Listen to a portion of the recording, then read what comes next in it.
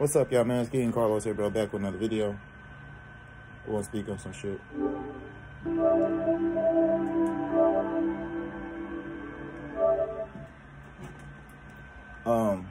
The Chicago situation, or the Chicago rap scene. Von getting killed. And I spoke about this before, dude. Like them bringing up a lot of the dead being brought up and stuff like that. After they're gone, I said this before. I really believe Tuka was one of the, you know, whatever. I really believe Tuka was one of the most dangerous people in there. Just the way that they talked about him and celebrate his death, the fact that his death is still talked about to this day. They still use his name when they're smoking weed and stuff like that. When someone lives in your mind after they no longer live on this earth, that was a real motherfucker, man. And that's all I got to say about that situation. When someone lives in your mind after the Most High has made it to whether after they've all descended off this earth, meaning they've been killed or they've passed on, in whatever way it is, bro, and they still live in your mind, that was a real motherfucker. And they had a real impact on you. You know what I'm saying? Regardless if they was real to the rest of the world, they had a real impact on you.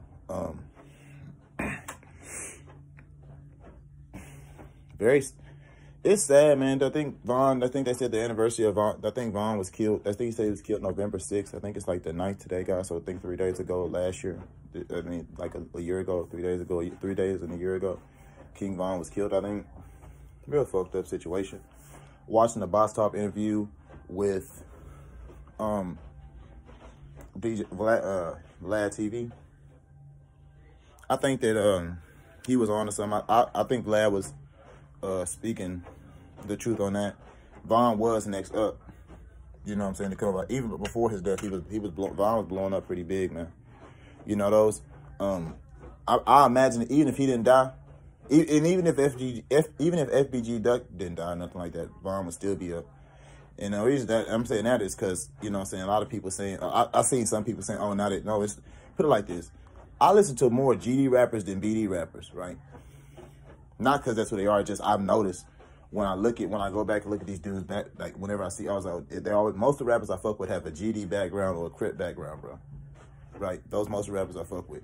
I noticed most of those rappers aren't in the industry. The industry is ruled by Bloods and BDs and Blood Disciples. You know what I'm saying? I believe that's what BD stands for, guys. Forgive me, don't quote me. I believe that's what BD stands for, though. Gangster Disciples, Blood Disciples. I believe so.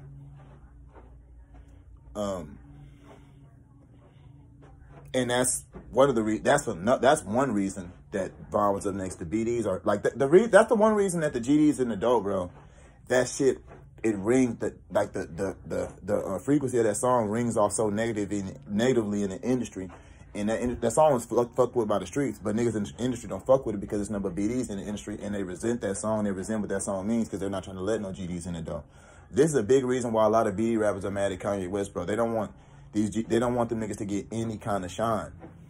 Like the thing that puts Dirk and just these OTF niggas, when you look at them in with FBG Duck and Billionaire Black and the people they roll with, it's the industry ties. That's the thing that I'm not talking about. I'm just talking about the thing that gives them like that.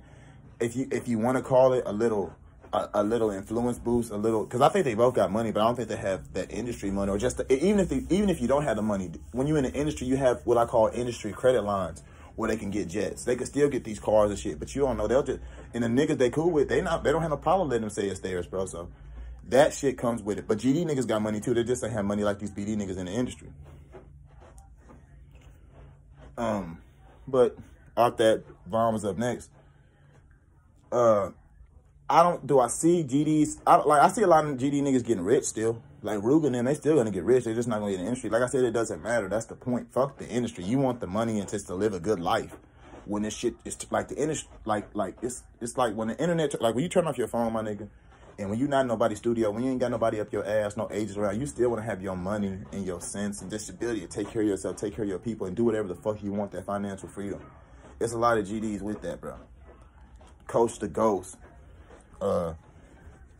Even though he a great street Crip, and he's from Memphis, I feel like, I know I'm kind of switching up right here. I'm finna speak on Black Boy JB. I feel like Gotti damn near signed him to silence him in a way, or in a way that, because he signed a lot of Bloods, bro. I feel like Block Boy JB was that one nigga in the city was gonna make a difference. He personally, y'all know he's my favorite rapper out of Memphis, bro. It's Block Boy JB. Then I think I'm gonna go Block Boy JB.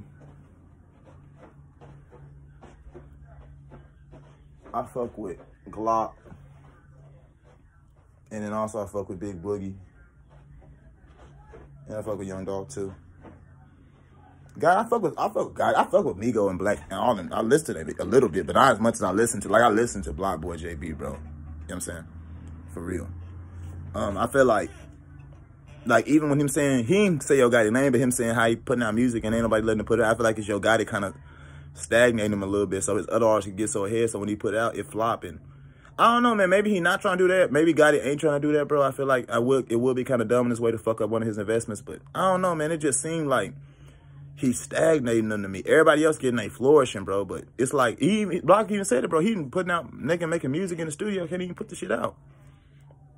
It's crazy, bro. But that's off the subject, though. Y'all let me know what y'all think about it, bro.